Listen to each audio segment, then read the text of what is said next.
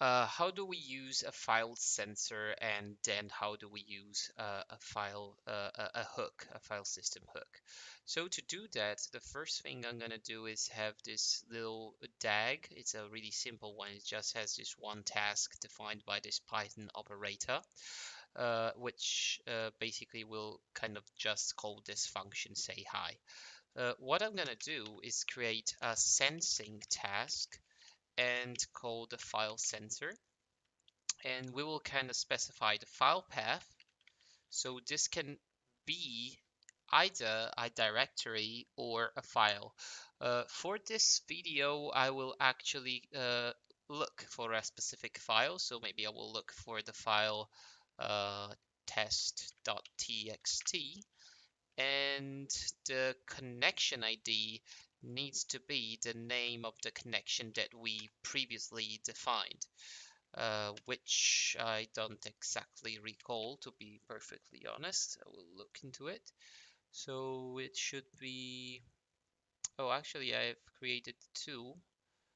So let me just check this. This one is the old one, and this one is the new one we created together. So I'm gonna call this my file system 2 just to be consistent. I'm actually surprised it managed to create them both, but that's quite all right. So the FS connection ID, I will give my file system 2.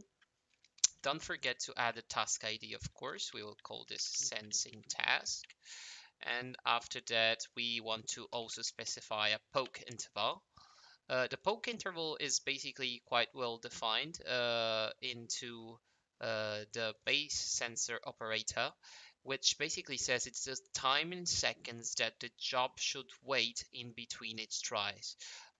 So for this particular one, we will kind of oops, sorry. Oh, my screen got reversed. My bad.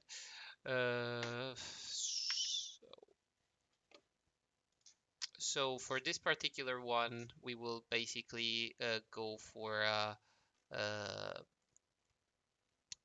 poke interval of 10. Okay, so once we are good with this, we can basically go back to our Airflow UI and look at the DAG. I'm gonna refresh it and I'm gonna trigger it. So also another thing that we should look into real quick is how these two parameters are actually, there are many parameters, but there's also this timeout one, which is basically the time in seconds before the task times out and fails. And this is the default one, so you might want to change it accordingly. So going back to Airflow, I'm gonna refresh this one. And as you can see, it's quite interesting that basically I forgot to kind of hook these two together. As you can see, this is quite an interesting turn of events. So basically this one is still running and this one already run because I didn't set the dependency, downstream dependency from one to another. So let's do that right now. So we're gonna do sensing task, run this task. So in this way we have the dependency set. I'm gonna basically mark this one as failed.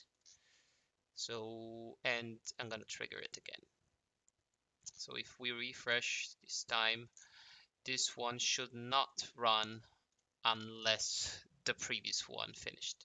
And as you can see, if we go here and we kind of see the log, it will say that it's poking for this file. This file that it's poking for is consists of the base path, which is the one we defined in the connection, and the actual file name that we specified in the DAG definition. And as you can see, every 10 seconds, 27, 37, 47, it's poking for this file. So what we want to do right now is hook ourselves into the containers, create this file, and see how the DAG behaves. So to do that, let's get back to PyCharm. I'm gonna really quick exit the presentation mode. I'm gonna open the terminal, create this new terminal here, and I'm gonna do docker ps to see my running containers. And this is the container ID I kind of want to hook myself into. So I'm going to do a docker exec interactively. Oops, it didn't paste this one as I expected. This container, the command bash. So as you can see, I am hooked into the container right now. If I do an ls, it will show the kind of um, files which are in this working directory. I will go up one. Actually, I will go into tmp, which is the folder we are looking into, and go back to airflow real quick, just to show you that this one is still poking for the file, but so the task is still in the running state. Going back to the log, and now I'm gonna kind of touch this file, and let's do that right now. Okay, if I refresh now, this last poke was at 37, so let's wait a little bit and see what happens. Okay, so as you can see, the file was created and the success criteria was met.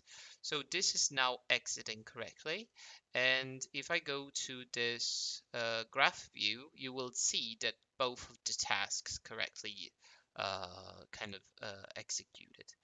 So why is this useful and how can we use this? The sensor is useful when you know something, some file or some files are going to be dropped in a folder, but you don't know exactly when. So what you're going to do is kind of listen for uh, these files, and you're going to poke this file system once in a while and see if that file is there. And once that file is there, you want to run success other operations. So maybe you want to get the file, want to move it, you want to run some operation on that file.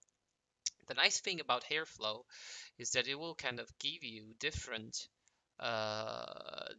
connections that you can do. So for now, we have explored this file path, but you have support for example, for FTP, SFTP, HTTP, or even Google Cloud Platform buckets, S3 buckets, or Azure Blob Storage. You have a lot of different kind of ways to connect to these data sources, and then you can trigger your tasks accordingly. And that's it for this video. In the next one, I will kind of show you how to create a hook and use that hook to retrieve the file and do some operations on it. Thanks for watching once again.